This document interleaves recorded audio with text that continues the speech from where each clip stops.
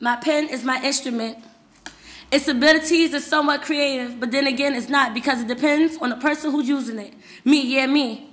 Not know what I be writing or saying at times in the form of poetry, but the Lord blessed me with a talent, and I shall write and speak freely, because my pen and my words is my instrument. The key to this element is to listen. My words are expressed through universal dimensions, critical thinking, decisions, diverse opinions, and all I ask of you is to listen, because my words is my instrument.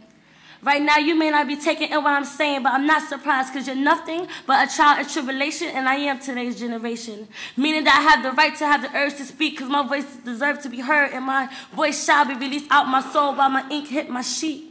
Because my voice is the effect of the cause of corruption.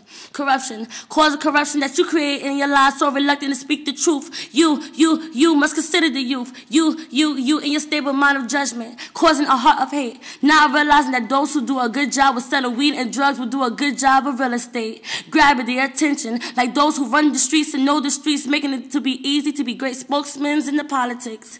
And following, I am the next sun rising. Me, wait.